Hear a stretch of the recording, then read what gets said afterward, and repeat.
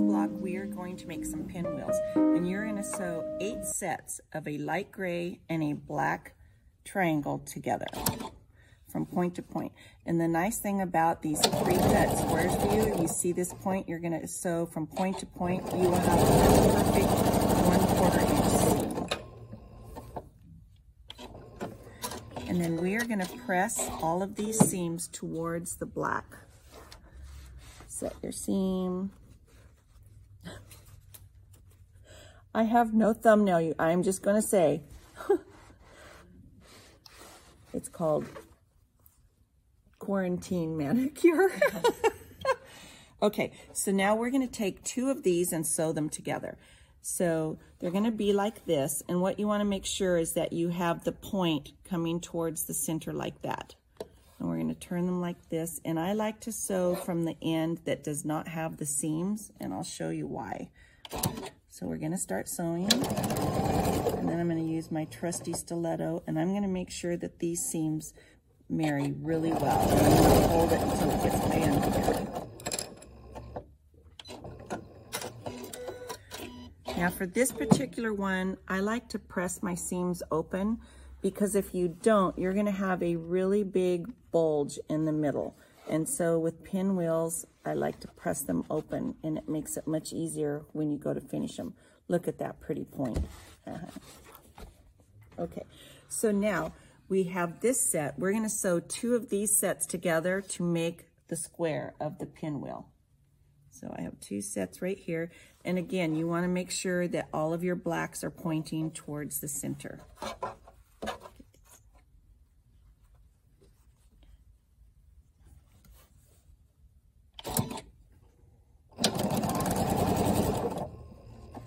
And because I'm not pinning, I'm just going to make sure that these are totally right together. The nice thing is that if I sewed correctly, they should just totally match because of the precise cutting of the Accuquilt.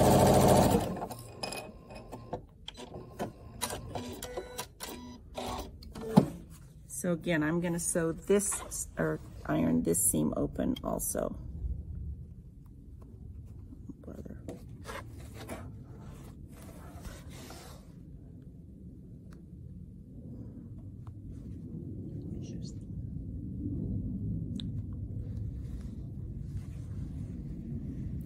Iron nice and flat,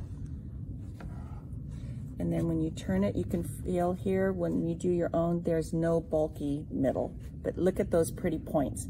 This is the accuracy of the Accuquilt, and the beautiful 1/4 inch seam that I get from my M7, of course. Okay, our next step is we are going to sew a pinwheel to one of the large squares. So we're going to sew our second one. We need 2 of those.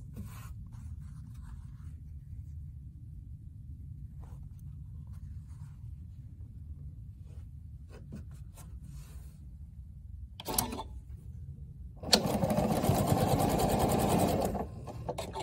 going to make sure that I hold these at the exact same down here.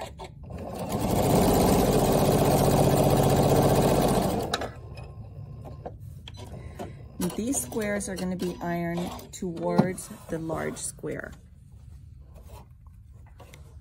Again, that helps reduce all of the bulk. Press it like that. So we're just about done. What we're going to do is we have 2 rectangle units, so we're going to sew them like this. And the only place you have to worry about marrying is right. Okay, so we're going to put these 2 units together, and we're going to lay them like this, and the only place we need to worry about marrying is right there in the center. So we're going to start this.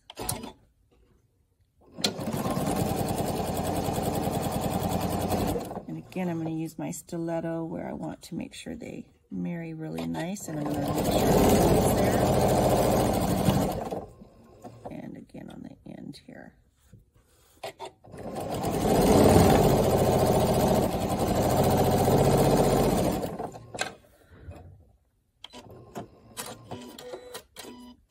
So when we iron this one, we're going to get a really nice pinwheel in the center. I'm going to get this. We're going to fold it like this. This one will press this direction, and this one will press this direction. And you can see our nice little pinwheel, and we have some strings to cut here. But when we turn it over on the other side, you will see how nice and flat this gets. Perfect square. And I didn't marry it as nice.